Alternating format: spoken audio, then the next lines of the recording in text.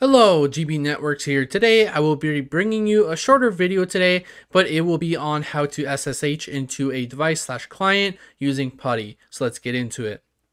So the first thing I will say is that there are many, or I should say maybe not many, but a few different SSH and Telnet clients out there, but I like to use Putty. It's just what I'm most familiar with, and there's a lot of documentation around it.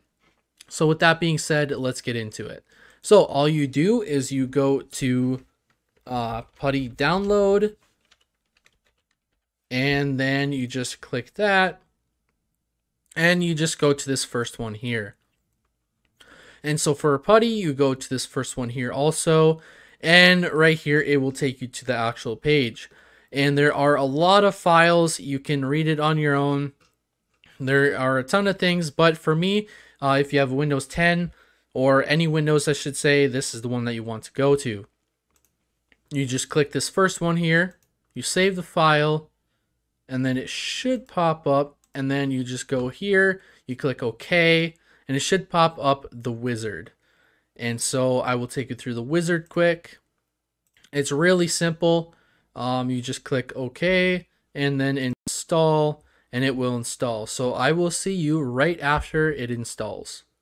We are back now. It has officially downloaded, and so we just click finish, and now it should be on our computer. Now that we have exited the installer, it will not turn up on your desktop, so you will have to drag it from the file, or you just go here to the start, and you will go to your recently added, and you just drag it over here, and it will create a link. So there it is. It's right on your desktop. So to access it now, you just double click on it.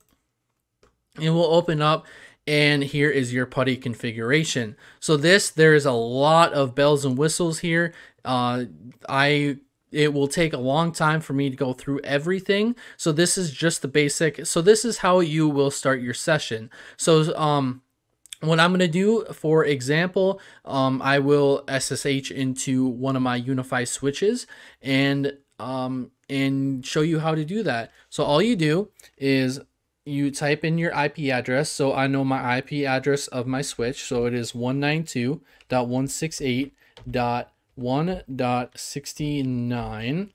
And then after that, you don't need to really do anything. And you can click open. And this might be different if you're on like a Cisco switch, if you SSH into that or anything like that. But for Unify or Ubiquiti, it should be the same. So you just click accept, and I will put in UBNT here, and then UBNT, and there you go. You have officially SSH'd into your device, and you are all set to go. So just follow that simple step.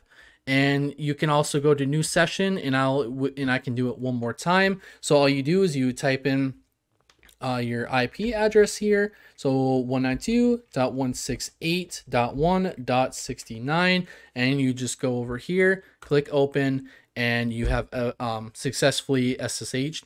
And you can also look up the different commands and things like that to get into your, or to reset your devices and things like that. So let me know if you want me to go in more depth, and I may go into more depth in a different video, but we will see about that. So as of right now, like and subscribe if you want to, and I will see you in another video.